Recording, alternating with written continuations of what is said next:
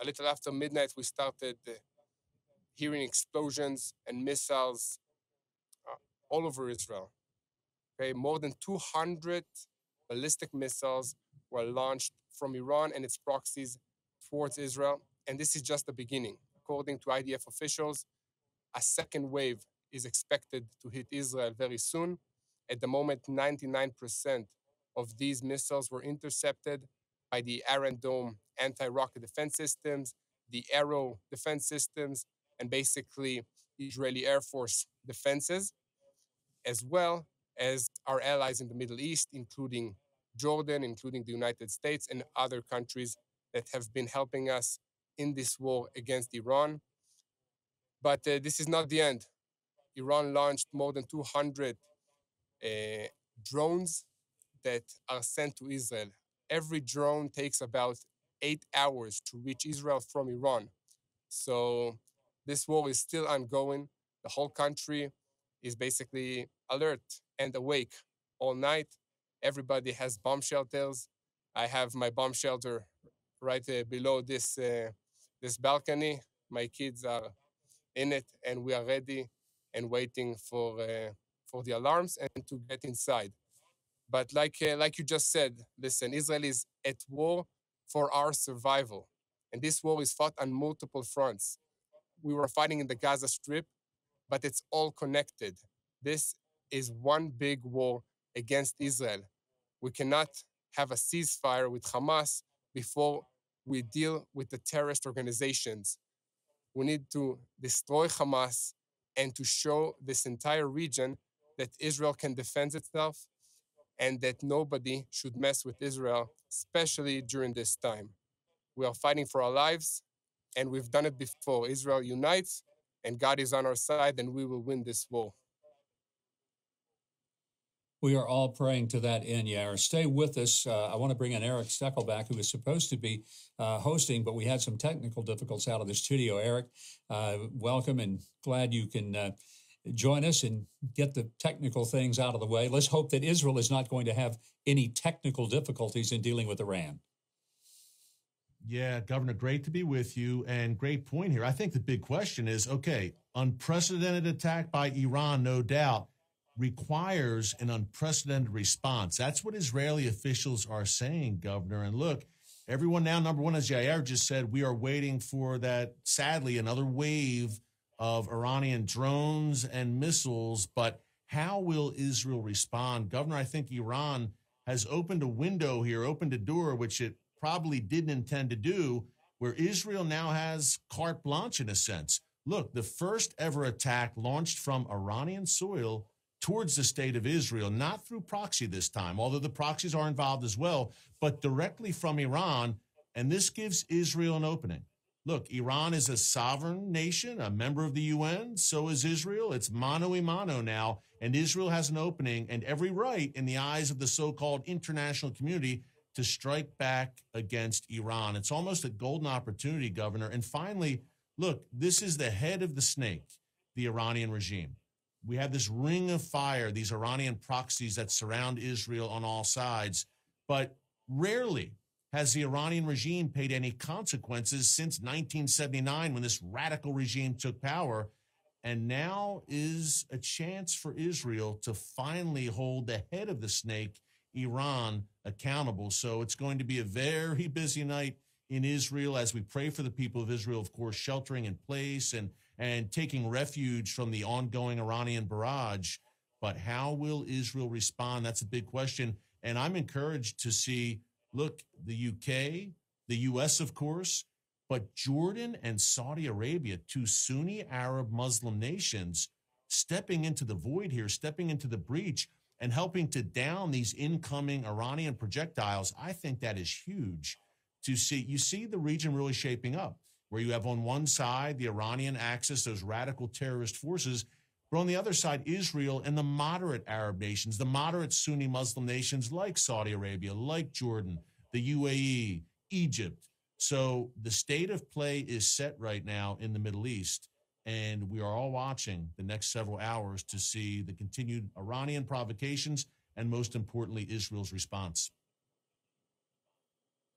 I think, Eric, your assessment is very accurate, especially in that maybe Iran completely just was misguided into thinking that the world would all step back, almost like they have been in these last few weeks dealing with Gaza, and that they would all sort of say, hey, we're not going to get involved.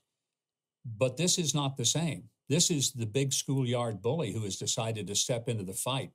And this isn't the weakling kid who's just kicking sand at somebody. There for a second. Okay, you may not be able to hear everything, but Iran clearly has decided that it wants to play ball in the big leagues. And that's what they're doing. They're swinging the bat and they're swinging for the fences. Anyone hear me? But they may end up going out with 3 strikes because what you've mentioned, the fact that the Jordanians, the Saudis, as well as European nations like France and the UK, have clearly sided with Israel. And what we have to do is to hope that the U.S., while they're saying the right things tonight, and I'm grateful for that, and I hope Joe Biden and Anthony Blinken will continue to stay strong. But so far, there has been a unanimous sense among what I would call the civilized nations of the world against the most uncivilized. And I'm told that we've lost Eric. So, Yair, if you're still with me, I want to go back to you because we were talking a moment ago and you brought up ballistic missiles. Surely the drones, which take 8 or 9 hours to get to Israel, but ballistic missiles can get there in about an hour and a half. So it's a much different calculus, a very different kind of threat if ballistic missiles are in fact on their way and are being intercepted. Are you able to confirm that ballistic missiles have entered the airspace of Israel? Yes, thank you. According to the IDF reports, ballistic missiles were intercepted in this first wave of attacks by the Israeli anti-missile and anti-rocket defense system. Yes, I can confirm that. But at the moment, we are still waiting for more missiles, for more attacks, either from the proxies and especially from Iran. But like Eric said, this is an opportunity for Israel to cut off the head of the snake. And I believe that if we use it, and the Prime Minister and the IDF stated that the Israeli response is going to be very harsh against this attack. We will not take this line down. And this is an opportunity for us to deal with one of our biggest enemies in this region. And this is not just an Israeli enemy, this is an enemy of all the Western world and the United States. This enemy is spreading I think terror and funding it throughout this region. Yes. And I think a lot of Americans need to remember that the Iranians have said repeatedly that Israel is the little Satan, but the United States is the great Satan. So any American who says, well, this is all fine and good, it's happening in Israel, let's hope they do okay, but it doesn't affect us, I would say you're quite wrong.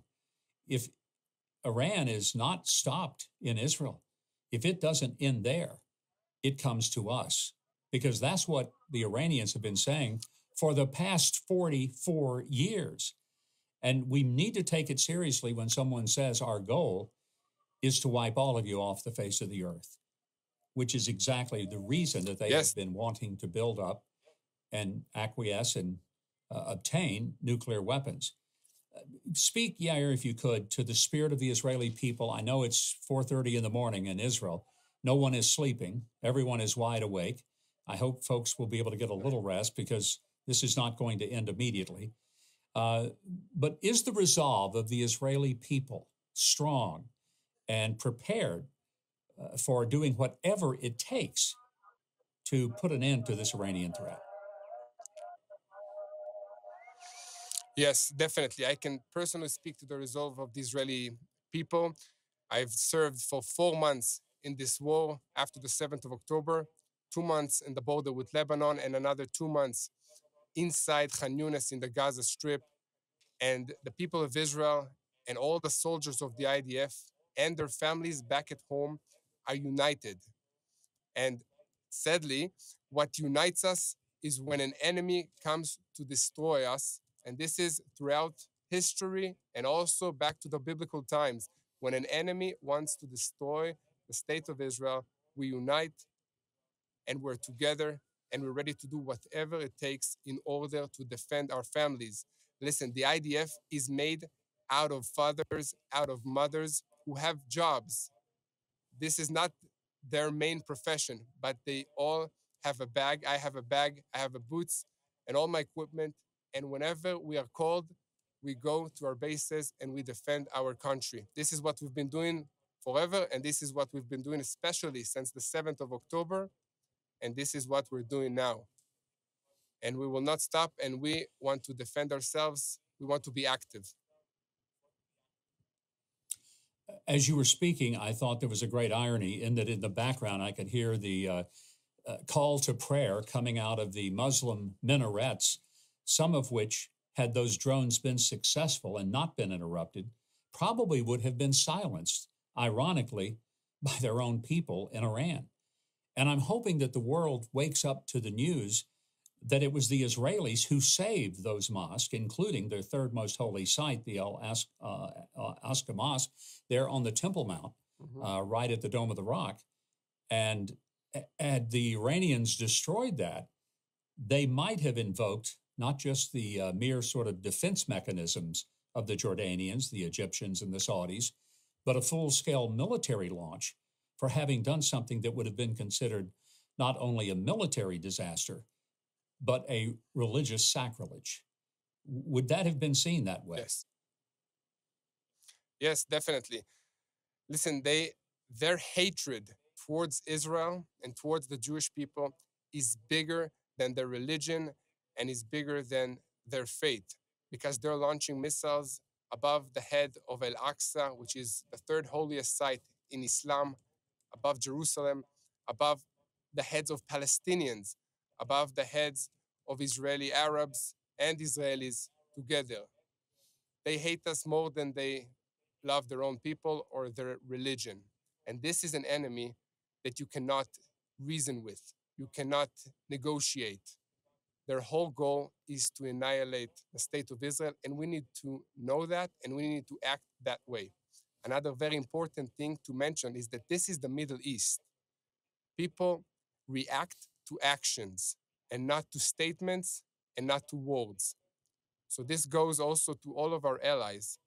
If you want to help us in this war, please act and do not just speak and state good things in your televisions and media. We need action at this moment in order to defend ourselves here in Israel.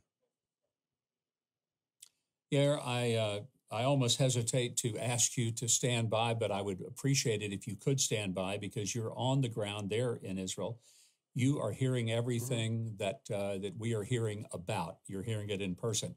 I understand Eric Stackelbeck is back with us. Eric, are you able to join us again?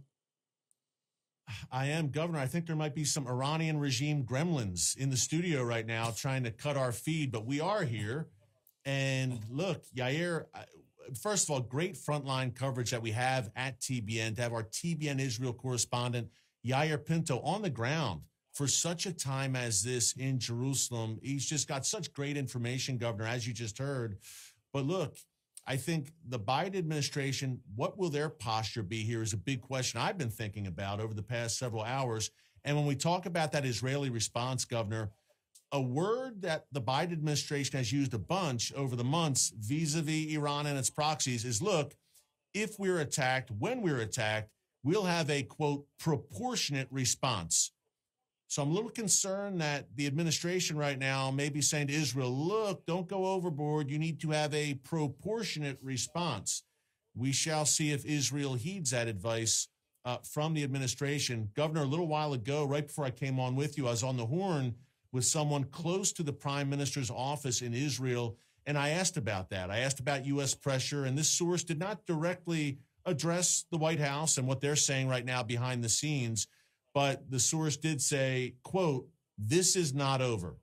And again, made the point that this is indeed an unprecedented attack against Israel. And by the way, look, the U.S., thankfully, the administration is stepping into the fray and helping to intercept these rockets, missiles, drones, saying all the right things right now. But I'm just looking at the moment of truth, which is coming when Israel, when these waves, these Iranian waves end eventually at some point in the middle of the night, and then it's a stalemate, and Israel says, okay, we were just attacked by another nation, nation to nation, Governor, for the first time since 1991, when Saddam Hussein launched Scud missiles from Iraq at Tel Aviv and killed several Israelis, by the way. At that time, Israel stayed its hand. Israel did not respond because, if you remember, everyone watching, there was an international coalition, including some Arab nations, and the U.S. said, look, Israel, we will respond to Saddam Hussein. You don't do it, because if you do, it will break up the coalition. Well, it's a new day now in 2024, and Israel has no such restraints. But a key point here, every time Israel's been attacked since then, since 1991, those Iraqi Scuds, it's been terror groups. Hezbollah, Hamas, Islamic Jihad, the various jihadi groups in the West Bank, Judea, and Samaria. Now it's nation to nation. We really haven't seen this since 1973, Governor, since the Yom Kippur War, when Israel was invaded on all sides. Now, Iran's not invading on the ground, but it's nation to nation, and all bets are off in terms of what comes next in the world's most volatile and chaotic region, the Middle East. And by the way, if there's anything we've learned, Governor, it's that what happens in the Middle East does not stay in the Middle East. And number one, every American has a stake in this, because there could very well be ripple effects. But number two, for me as a follower of Jesus, as a Christian, I have a biblical mandate to stand with the people of Israel, and I'm going to do exactly that. I know we are here, our team at TBN will as well right now. In Israel's moment of greatest need, Israel could use a few good friends, but Israel also has the ultimate trump card, and that's the God of Israel, the God of Abraham, Isaac, and Jacob. So at the end of the day, when the dust settles, Israel will be just fine. You know, I think a lot of people may not understand the history of the wars that have gone against Israel. But in every case, there's no explanation for the victory of Israel other than divine intervention. And I'm glad you brought that up, because whether it was 48, 56, 67, 73, the Yom Kippur War. By the way, 73, that was my first trip to Israel, 3 months before the Yom Kippur War. I was there in July. The Yom Kippur War started in October. Obviously, I did not realize that I was simply a few weeks away from being in the middle of a war zone. No one did. It was a surprise attack against Israel in October on Yom Kippur. But in every one of those wars, there are just incredible stories of nothing short of miraculous intervention in which Israel was down for the count. And in some cases, there are inexplicable interventions that defy all really logic and rational thinking. And the only explanation is, as Forrest Gump so brilliantly said, and God showed up. And I think for many of us, we're looking at what's going on even tonight in Israel, and we're certainly praying that God will show up. I personally am convinced that not only he will, but that he is. And in part, he's showing up by even bringing into this fight on behalf of Israel those who were once its absolute mortal enemies. Because I think a lot of them understand that Iran is not interested in just destroying Israel. Iran is a radical Shiite Muslim nation, and they hate the Sunni Muslims just about as much as they hate the Jews. And so if you're a Saudi or if you're an Emirati, you're going to be looking at this and say, you know, if Iran is able to establish a foothold, if they're able to do something of consequence, and whether or not destroy Israel or just deeply wound them, it gives the Iranians a great boost of power, something that the world cannot afford to have. So, Eric, you mentioned the word proportionate a moment ago, and I think that that may be one of the dumbest words that the Americans have ever put forth in the public square, to talk about a proportionate response. Because proportion, if somebody's trying to kill you, but they fail, is not simply attempting to kill them and wound them. Proportionate response is to make sure they never have the opportunity to do that again. So it's necessary to deliver not simply a hurtful wound, but rather to deliver a mortal wound that forever ends their capacity to come at you like that again. And I think that was an excellent point that you made. Yeah, and Governor, you know, the proportionate conversation really went into overdrive after October 7th. There should have been apparently a proportionate response to the slaughter of 1,200 men, women, and children in the worst massacre since the Holocaust. That's what much of the world has said. Governor, I know Yair Pinto, our TBN Israel correspondent, is still with us on the ground in Jerusalem. Yair, if you're still there, my friend, look, you were in Khan Yunis. Just so people know, you were filing reports for us here on TBN, exclusive reports from the belly of the beast. You were inside Gaza, in Khan Yunis, in Gaza City. Give us an idea, when you were on the ground for months away from your family, bravely serving the nation of Israel in the IDF, give us an idea, maybe some of the weapons that you saw there. Were the Iranian fingerprints apparent?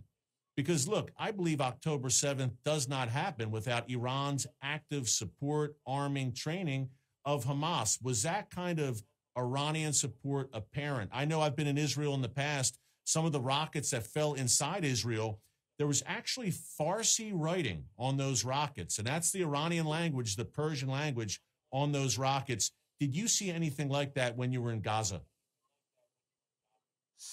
Yes, Eric. So inside the Gaza Strip, I saw a few things. First of all, the whole Gaza Strip is not just a place that people lived in. It was basically a base for terrorists. Everything, every house, every step that I took in the Gaza Strip was prepared for the Israeli entrance there. It was all pre-thought, planned, and they invested all the money of the Gazan people into building this Gaza Strip to make it a terrorist state with traps, with underground terrorist tunnels. Every second house that looks like a normal house was designed to be launching missiles at our troops. And yes, inside schools, inside kindergartens, we saw weapons stockpiles. And these weapons were either made by Iran or made by Russia. Okay, AK-47s, RPGs, and then the missiles that were either made by Iran or the training that the militants and the terrorists of Hamas underwent were trained by Iranians in Iran. So the Hamas militants had a special way of going outside of Gaza, through Syria, through Lebanon, Hezbollah, and being trained by the Revolutionary Guards, then went back inside the Gaza Strip to be able to execute these operations, either develop the weapons inside the Gaza Strip with the Iranian training and the methods, or carry inside the weapons from Iran with them. So you can see Iranian hands and fingerprints all over the Gaza Strip. And one more point, you talked about Iranians being Shia, hating the Sunnis more than almost as much as they hate the Israelis. But it's not happening in the Gaza Strip because the Palestinians inside the Gaza Strip and Hamas are mainly Sunni. So it seems like when you're talking about Israel, everybody are friends. Everybody are best friends as long as they have the enemy, which is Israel. And this is biblical. This is not just physical war. This is also a spiritual war. And I can feel it inside the Gaza Strip. I can feel it now. This is bigger than just a normal war between countries. It is. It's literally a and battle in many ways, of good Yair, I versus think it's evil. probably a. Go ahead. Go ahead, Governor. Sorry. I was just saying that as Yair was describing this, I couldn't agree more. You cannot really look at this conflict and think that it is primarily military, economic, sociological, even religious. It is a deeply heavenly versus hell fight. It is evil versus good. When I was in Israel in December and walked into the kibbutzim that had been attacked on October the 7th and visited with hostage families and survivors of October 7th, it became quite evident that what was experienced by the Jewish people of Israel that day was not like anything that you would typically see in a war, in a conflict. It did reek of a level of evil that can only be described as having originated in the very bowels of hell itself. Yeah. Yes, I think the Huckabee, and prophet this is Isaiah exactly described what these I times. keep going, Eric. Go ahead, Yair. I was just going to say, I think the prophet Isaiah, we're talking about this being a spiritual battle. We battle not against flesh and blood, but spirits and principalities ultimately. But the prophet Isaiah talked about a day where good is called evil and evil is called good. Well, welcome to 2024, where we have Hamas supporters right here in the United States. I say all that to say, I believe there's really no gray areas here. This is, Governor, as you said very rightly, and Yair, you said it as well, it's a battle of good versus evil. And Yair, you made another great point. You mentioned Iran and Russia and their hidden hand, or should we say not so hidden hand, behind Hamas in Gaza. For everyone watching right now, every American, this is your fight as well. I call it a gathering storm against America. Iran, Russia, North Korea, China. You can call them, in a sense, the Gathering Storm Coalition. And guess what? They not only like Israel, but they have a bullseye on the back of the United States. Remember, in that Iranian ideology, Israel is only the little Satan, in their words. America is still, in their view, the great Satan. This is a global struggle, and we can't just bury our heads in the sand and be ostriches and believe that it doesn't affect us. And I believe, Governor, Yair, thanks so much. Great job. Stay safe. We're praying for you. I believe we have our good friend Joel Rosenberg, host of the Rosenberg Report, right here on TBN, joining us from Jerusalem. Joel, first of all, how are you? What is the state of play right now for you in your home in Jerusalem? Great to be with you, Eric. And we're doing okay. We're safe. But I will tell you, this has been the most, or certainly one of the most, top three maybe, surreal moments I've had with my family here since we moved to Israel 10 years ago. We've been dual U.S. Israeli citizens for 10 years, meaning we've had rocket attacks in the past. We've had sirens going off here in Jerusalem, as we did, for example, on October 7th, when we did a live report for the Rosenberg Report on TBN that night, because we'd had 8 rounds of missiles inbound to Jerusalem. But here's the difference, Eric. These missiles and drones were coming from the east. Whenever we've been attacked in Jerusalem, which is not as often, obviously, as in Tel Aviv or other places closer to the Gaza Strip, the rockets are coming from the west or the southwest in terms of us here in Jerusalem. So we don't actually see the rockets if we're in our home, maybe if we're out, shopping or going someplace. But we have never, ever, in 37 years of me coming and traveling to this country and 10 years living here, ever seen rockets and missiles coming from the east. We saw them exploding over our home. And over the Temple Mount, by the way, Joel, we saw stunning footage right above the Temple Mount of projectiles exploding, thankfully being intercepted. Joel, I think one big takeaway from tonight, and the night is anything but over. As you know, you're in the belly of the beast right now. The fact that Jordan and Saudi Arabia, you have done so much great work on the ground in the Sunni Arab world, meeting with leaders in these nations, the Abraham Accords nations, obviously. We've covered the Abraham Accords extensively here on TBN. But Jordan and Saudi Arabia stepping up and actually helping Israel and the U.S. and the U.K. to intercept these incoming Iranian and Iranian proxy rockets, missiles, drones. How big is that?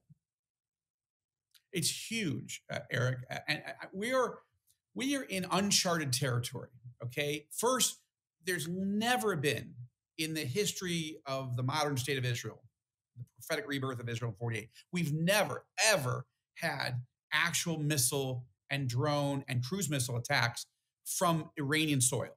So that's never happened, totally unprecedented. Second, we've never had an alliance in which the United States and Israel and our Sunni Arab partners, peace partners, have worked together to shoot down these Iranian missiles and drones. And that is a big deal. First of all, there wasn't the technology back, you recall We really haven't had an attack on Jerusalem from the east since the Gulf War of 1991, when Saddam Hussein fired dozens of ballistic missiles at Israel. And that was coming, of course, from Iraq, from the east. But at the time, it was a very rudimentary American Patriot missile system, which shot down some of them. Jordan didn't have that technology at the time. The Saudis had American technology, but they weren't trying to protect Israel, right? So this is a big deal at multiple levels. And I think the big question here, with more than 200, okay, the Israelis have confirmed now more than 200 Iranian ballistic missiles, cruise missiles, and killer drones were fired tonight. What happens next, right? The Israeli war cabinet is just wrapping up hours of meetings. Netanyahu just finished a call with President Biden. The big question is, what is Israel going to do next? Yeah, that is a big question, Joel. And Governor, you and I and Joel, we've all spent extensive time in northern Israel. And could that be the new front? Look, Gaza obviously has been the main focus since October 7th. But it seems, Governor and Joel, look, the north of Israel, Lebanon, Syria, could that be the new coming? I've called it the Great Northern War. It seems like a collision course there to Israel's north. Do we see a step in that direction after the events of tonight?